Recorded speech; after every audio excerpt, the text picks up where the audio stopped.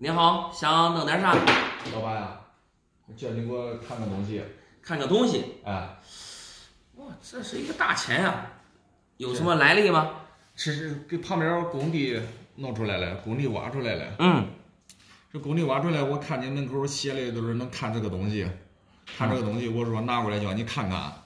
这你知道这是那工地干活的，跟那个挖机师傅喷锅的。哎，我看他那土地里有个东西，我也不敢叫他看见啊，因为啥呢？我给老家里见过这，你知道吧？这是过去的老钱。对，过去老钱，我得这土克拉，我自当主也弄那个烟的，我这是揣兜里，然后我拿回家，我洗，我洗，咦，这捋成这，我想着这字儿也真清楚，我说嘞，这能不能换个酒钱拿过来叫你看看？哦，你是想换个酒钱？是吧？你平常喝的酒，你都说你平常喝的酒多钱一瓶吧？咱最起码得喝个20来。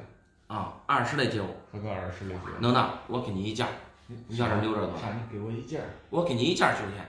这啥钱才能值一件酒钱？那你既然问了，我再跟你说实话啊。像这个，这属于大官折饰。大汉折饰。大官，这是宋朝的钱。宋朝的嘛？啊，宋朝啥时候了？宋朝啥时候？你说宋朝啥时候？以前咱北边那个开封还是国都的时候的钱，知道吧？大官折饰，这个钱啊，这属于大钱，少见。然后这一个钱一般我值个大概1000多块钱。1000多？那一件酒，我想着你这100多了，你说这1000多？所以说我说你这弄着了1000多嘛？你这给哪捡了？你回去再找找，这一个都1000多。我说可比你上班一天多少钱吧？上班一天，我这小工我一天240。啊，一天240。我跟你说，你要是能找出来一串子这或者一罐子这个，这比你工资。他都1000多了嘛？对，这一个都1000多。大官折饰，这大钱，你知道吧？那你照你这样说，你这俺家里也放好些了。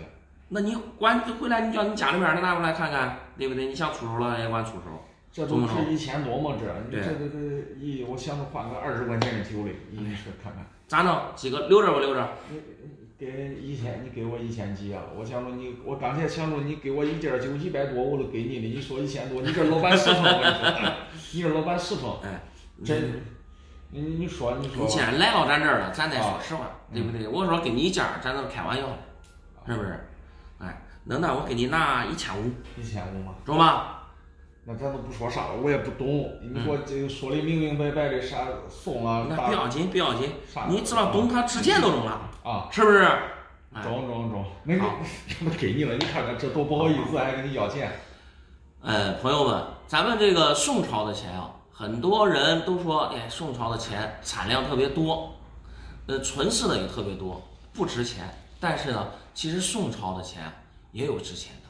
就比如说我手中拿的这个大官的折石，这个说句实话，其实很多收藏爱好者喜欢这个钱，为啥？因为它这个字体特别漂亮，特别漂亮。再一个，它这个存世量也相对来说比较少，所以说呢，它的价值是非常高的。